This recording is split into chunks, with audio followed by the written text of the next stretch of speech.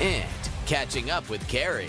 With our lives and we have late nights, sometimes I just have to make myself get out of bed and do it. The secrets behind that stunning bikini bod. I bought like a desk cycle to go underneath your desk. I'll sit there. I'm like, man, I need some more steps. It's Tuesday, May 31st. From the E-Talk newsroom in the heart of downtown Toronto, with Canada's most watched entertainment team, E-Talk begins right now. Next, more of my backstage sit-down with Carrie Underwood, where she reveals the secrets behind that Us Weekly cover bod, including some seriously unorthodox exercising.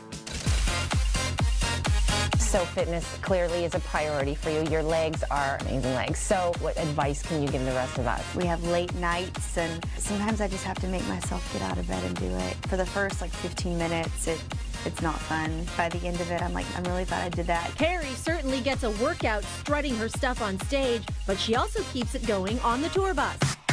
I bought like a desk cycle. I'll sit there. I'm like, man, I need some more steps. Yeah. Besides shaping up for magazine spreads, Carrie will need to keep her stamina up for November when she hosts the CMAs for the 9th time.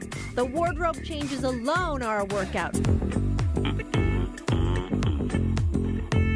I feel like I've probably reached my max because there's only so much you can do before it becomes absolutely ridiculous. I love it if we have the time. But is there time for a response video? It's kind of hard to pin Mike down. He'll sing with Garth Brooks, but I don't know if he would like sing with me. Trying to learn from what's behind me and him, Carrie. Write my name into this legacy.